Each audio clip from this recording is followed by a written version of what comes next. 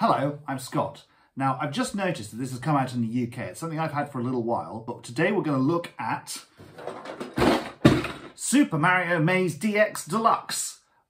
This is the Japanese version, so all I can really tell is the DX. I don't read Japanese at all, but as far as I can tell from looking at it, it is the same product. So, let's have a look and see what's in the box. So, let's open this up.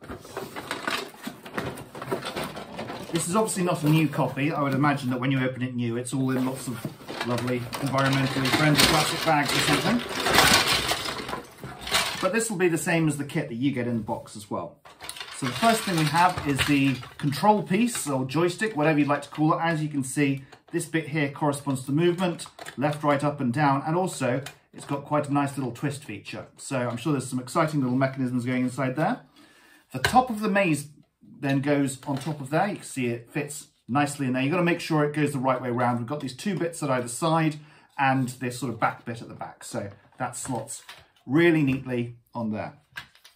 We've then got 4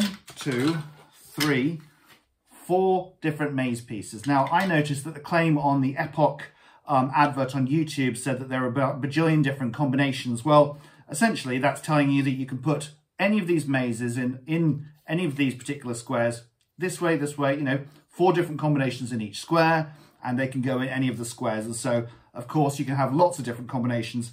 It doesn't make a massive difference. I mean, quite a lot of the mazes, as you can see, it's almost like a, you know, it's very symmetrical, so not much difference if you were to turn it around, quite frankly. But anyway, we put our mazes in the squares like that, as you wish. It doesn't really matter how, and obviously we're allowed to switch it around as we please. Once we have put our mazes in, then we've got a few other bits to put together. So the first bits are these little houses. So the flag's going to go up and down, so you just shove the flag in the bottom here and then lean out the top, and we're going to insert those in a second. So we have 2 of those.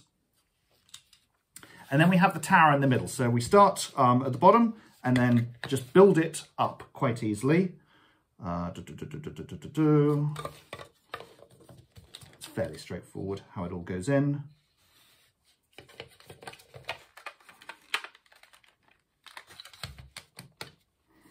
And then Bowser on the top. And that kind of snaps in. And now we put the little Princess Daisy token, or playing piece, or whatever you want to call it, on the top, and that shuts. We've also got a couple of little monsters. We've got the winged Koopa, Paracoopa, that's his name, isn't it, I think. Can't remember what this dude's name is, but he's the guy who casts spells and turns blocks into things. We've got a Hammer Brother, or Hammer Koopa, depending on where you come from, and we've got a Boo. Boo indeed. So let's put these back in the maze. This is very easy. This slots right in the middle like that. Bosh. Secondly, these little houses, what's going to happen is the ball's going to roll in and hit them. And so we're going to slot one of them here. And the other one just slots in there. And now the last thing that we've got to do is put our little monster tokens in the maze wherever you want. So you can see these orange bits here.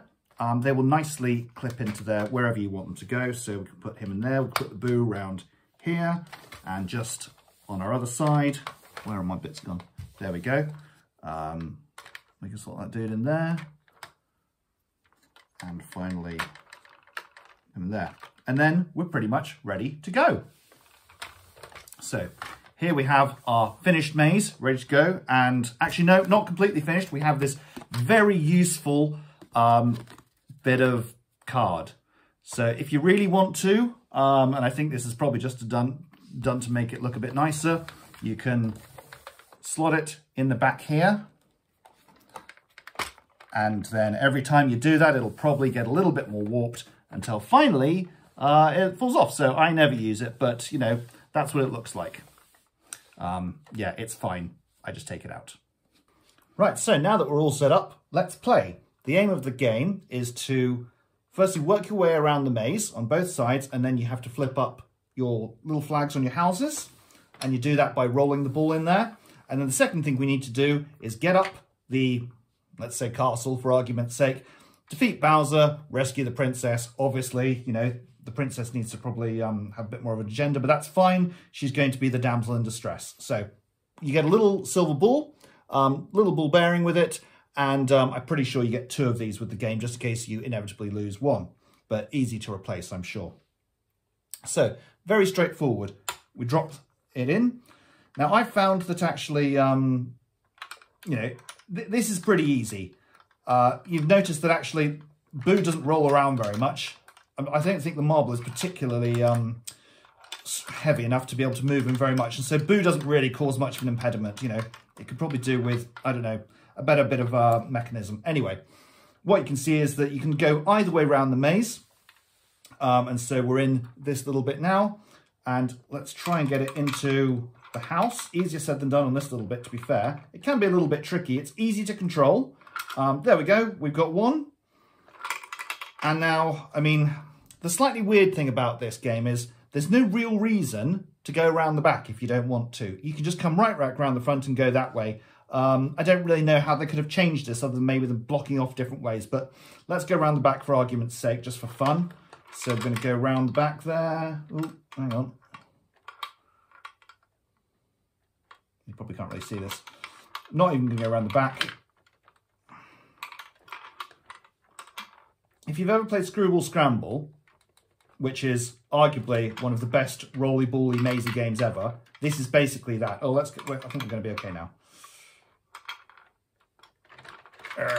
There we go, around the back. Okay, so around the back here, and once again, I think that this bit here is meant to be a bit more spinny and therefore cause you a bit more of a problem. In reality, it doesn't really do that.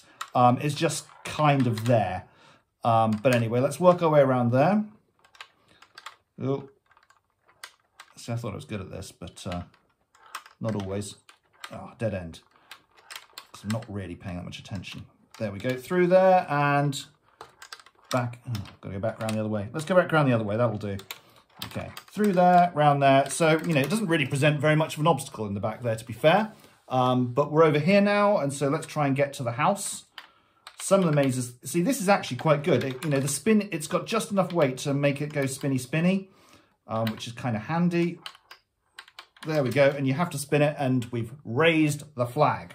Good news. So now we've raised the flag, we need to get back up the mountain / castle, whatever, to defeat Bowser and rescue the princess, as is standard in the old Mario games. So, background, the Boo maze, and as you can see here, I haven't actually shifted it down far enough because it's a bit of a tight fit, and into the castle. So this is actually quite a neat little piece of kit. We will end up going round and round the castle, like a teddy bear as it were, and it's pretty impressive the way that this can actually ascend this much height. So I've just come in a tiny bit closer to try and give you a slightly better view. It's quite tricky because it runs underneath a lot of this, but essentially we're going in a spiral. And this is when you really get the benefit of the maze tilting quite far. Because all of a sudden we're up to this next corner. You can probably just about see. And round again. And you can see that we've arrived here. Now, once again, it's a little bit tricky to see, I'm afraid, because we're kind of very much inside the mechanism. But we keep on doing that. There is a point here which you can start potentially falling out, as we've done there. We'll try that again, shall we? Try and getting that solid ball out. Okay, I'm going to go around in circles again, so you'll excuse me.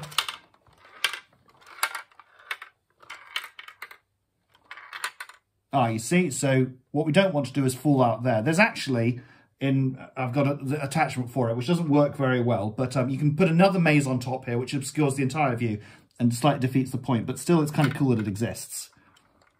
So there we go, back inside. Now I think that we're almost at the point of being ready to come up the top. There we go. So it's actually just appeared up the top here. And if I tilt it that way, you'll just about be able to see, hopefully, that the ball has arrived at the top. So we're up at the top here now. We've come round the spiral a couple of times. I mean, you know, there are a few little dangers. You can fall out. The last one is if you go forwards and then you go the wrong way, you go back down the drain there and you just have to come up again. But the intention here is to now knock out Bowser and rescue the princess, so we can go up, and then it's going to roll down here, and then a nice clean jerk, and well, hey, we have rescued the princess. and then we can just tilt it and the ball will come out like that. So that's the main aim of the game. Well, that's the only aim of the game, quite frankly. So, what do we think of Super Mario Maze DX Deluxe? It's a really interesting piece of kit and it's quite fun. It's very well made. I think the plastic's very solid. It's a little bit disappointing, perhaps, that when you receive it, it's just... It's just a maze that's got some Mario stickers on. Now, there are some things that we can do to rectify this, notably by spending more money, which is what Epoch have become quite good at in making things that plug into other things. There's a sort of Bowser Tower balance game. I can't remember exactly what it's called, but that has also come out in the UK now. And with the Bowser Tower balance game, for want of a better description, you can get these little figures. So actual representations. So this is Magic Cooper. I'm just sure remembered that. Okay, so Magic Cooper. I've got a Boo. There's a Hammer Brother, a Paratrooper, and also a Princess Daisy. Okay, and it comes with other things as well. And you get these. There's the other sort of weird little balance games as well that cost about £10 at the moment that are generally fairly dreadful. I would only get them for the figures. But what we can do is we can swap out the little plastic things that are just kind of there. That's your Mario sticker. And all of a sudden we've got an actual 3D figure. So that can kind of make the game come to life a little bit more. You're obviously still rolling a ball bearing around a track, which is fair enough. But the fact is that all of a sudden the Mario theming does become a lot more prominent. And these are all designed, the Epoch games all seem to be designed to fit these different figures together into different games, which I think is pretty gunning, because I think quite a lot of people will want to do this.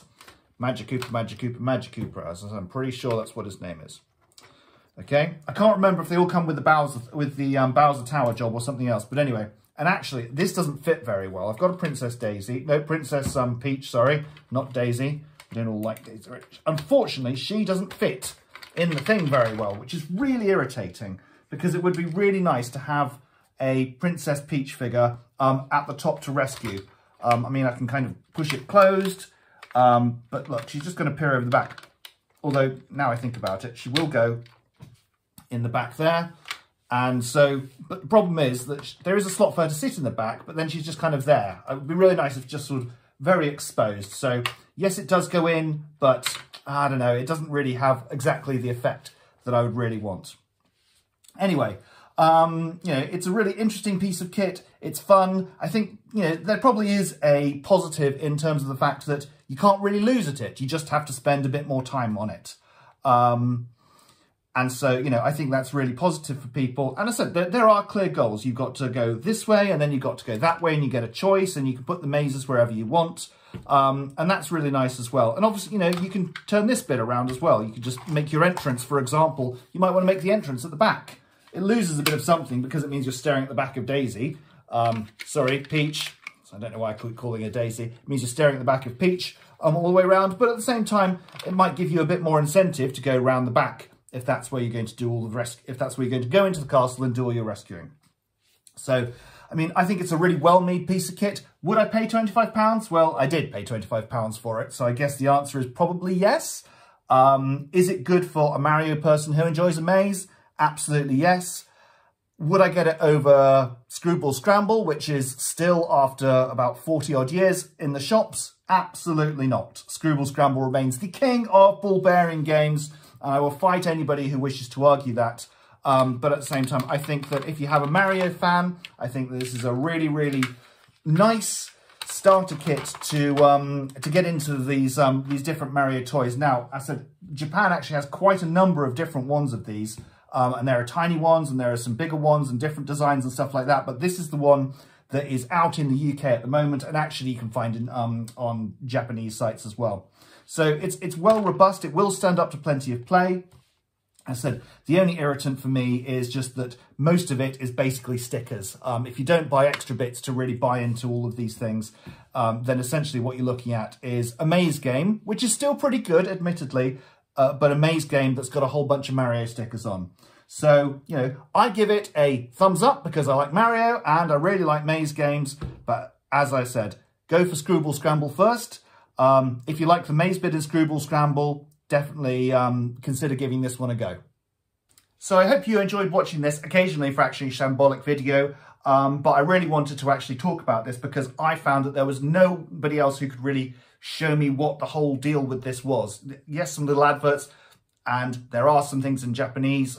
There's a really good guy called Daisuke who's got loads of wonderful ball bearing games. He's got his own YouTube channel, but unfortunately I don't speak Japanese, no idea what much of it's saying. So I really wanted to talk about it in English, just for the benefit of anybody who might want to have a look. So hopefully I'll do a few more videos on other ball bearing games or other Epoch Mario games as well, of which there are, it turns out, quite a few, some of which seem to be coming over to the UK and the United States.